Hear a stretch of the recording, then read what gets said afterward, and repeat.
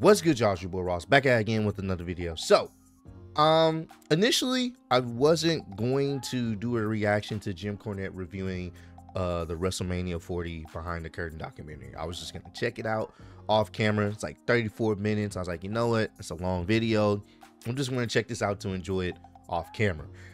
I'm 13 minutes into the video, and Jim talks about the content creators that were featured on the documentary. Now, for those who don't know, me and the homie Dub, we was featured on there on the In the Clutch page.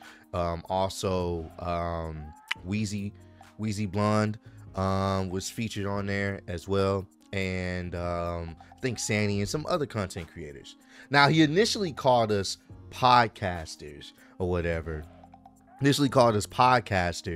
And then you know, they started talking about you know, some of the overreacting and all this other stuff. So I want y'all to hear it first. I've already heard the clip, this part of the video, and I thought it was funny. Like, I'm not even gonna lie to you, I was like, he's definitely talking about us. So I want y'all to hear it, and then we're gonna talk about it. It's no beef. I just want y'all to actually hear what he had to say if you haven't already. So they knew Cody was getting hornswoggled.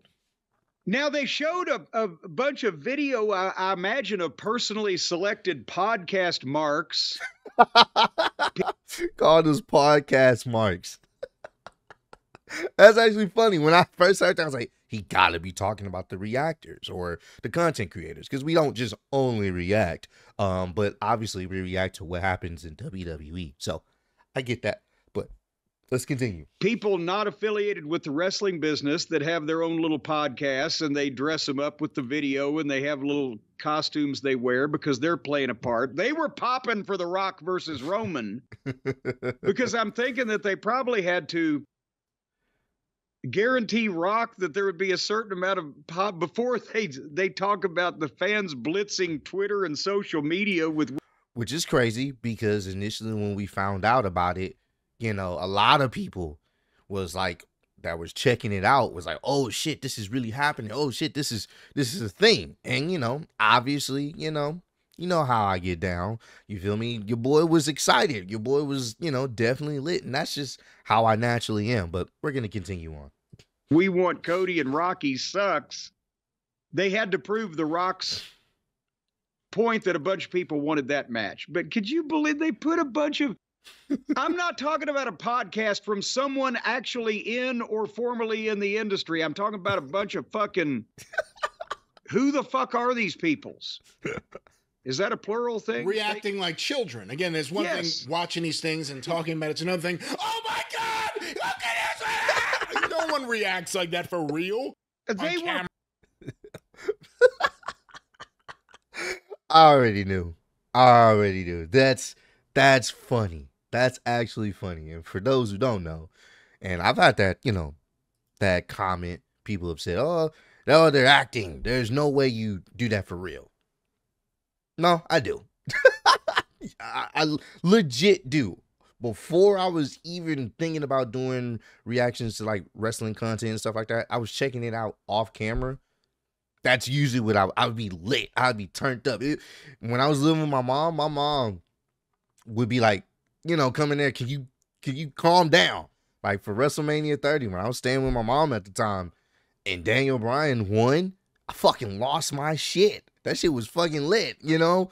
And I turned up. This is before cameras and everything. So what you see on camera, that's really how I am, bro. I'm that, you know, you can say I'm extra, whatever in case. I get excited, I have a good time. It's all fun for me. In the same way that people get excited for sports teams. Have y'all seen, you know, any sports team? Doesn't matter. The fans get into it. They lose themselves in the fandom. And the same way here. So yes, it's real. At least on my end. I can't speak for everybody else, but it's real on my end. Dub's more of the chill, but he will pop every now and then, but he's more of reserved. Me, I'm the complete fucking opposite. So I kind of figured it was probably me, the clip they saw, or you know, when I was like, oh shit, I was going crazy. Like it was probably one of those. They were jumping up and down like schoolgirls with shiny new vibrators. Hey yo, and so and that vibrator's name was The Rock. That's cold, yes, bro. That's the thing. That's cold, Jim. Did Dwayne? I know he got Gerwitz from That's cold, Romper man. Room somewhere, but did he also sign on some people from the Kremlin and the propaganda department? That's cold, Jim.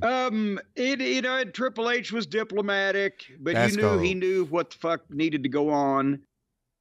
And then I started writing this down. The Rock sitting there. I called Nick. All right, and I think that's it. I'm gonna check out the rest of the video off camera. But yeah, I just wanted to just record this because I thought this was so hilarious that he literally called us a whole bunch of marks and we was jumping up and down, and I thought that was funny, bro. He called us podcasters or not really podcasters or whatever, but I mean, it's his opinion. Who am I to you know, diss the guy for his opinion? Once again, he's not the first person that said that. I've heard that plenty of times. Like, y'all fake reactions, y'all be doing too much, yada yada yada. That's cool. It's okay. I'm not tripping.